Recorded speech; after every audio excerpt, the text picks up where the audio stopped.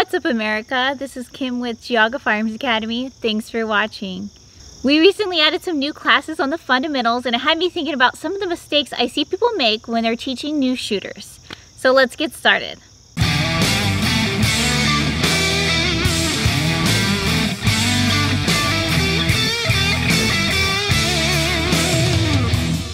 The most important things you need to teach new shooters is number 1, gun safety, and number 2 is dry fire practice.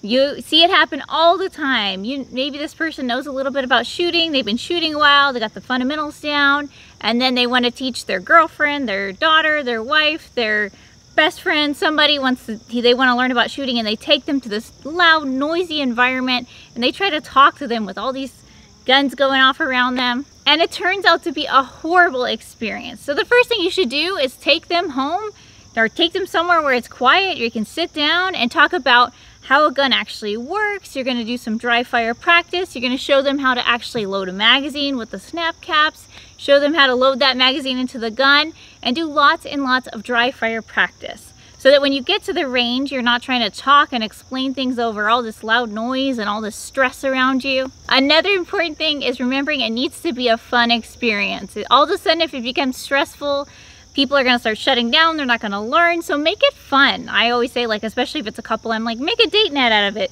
Make it a fun experience so that they like it and they wanna come back and do it again. A lot of people, their big goal in it is they wanna teach people to shoot bullseyes, which is just crazy. The best thing to do is to go and have a great experience, because you're not going to teach people like 25 things in one single little session. You just want them to walk away and have a good experience, understand gun safety, and want to come back and learn more. So focus on just a few of the fundamentals. Don't try to fix everything. Oh, your stance is wrong, your grip's wrong, this is... Try to just focus on a few important things at a time, and also leave on a high note. If you paid for 2 hours of range time and it's been 30 minutes and you can tell they're starting to fatigue, leave on a high note. So who cares? Just leave. Don't try to stay there and make it some long, extended lesson. Leave on a high note. Another point is don't do everything for them. Let them do it themselves. They need to learn. I can't tell you how many times we've had people come, especially to our newer fundamentals class.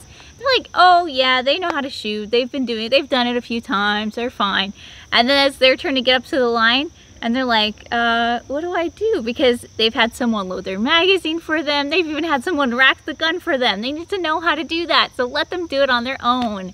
And they're plenty of little tricks and tips, and we even have videos on how to load a magazine, how to rack the slide, because you can do it, they can do it, let them do it on their own. And the last point, I know you guys are not gonna like this one, but there's a lot of people who've only taken a CCW class, or they've been shooting since they were a kid, and they go and they teach these people bad habits. That's the worst thing you can do, because now they have to unlearn all those bad habits and learn it the right way. The easiest students we have are actually the ones who have never picked up a gun, because they have no bad habits, so they're learning fresh, clean slate. So make sure you're competent before you go take people out. I hope you guys found this video helpful. If you did, please like, share, comment. I always love hearing from you guys. If you haven't already, follow us here on YouTube.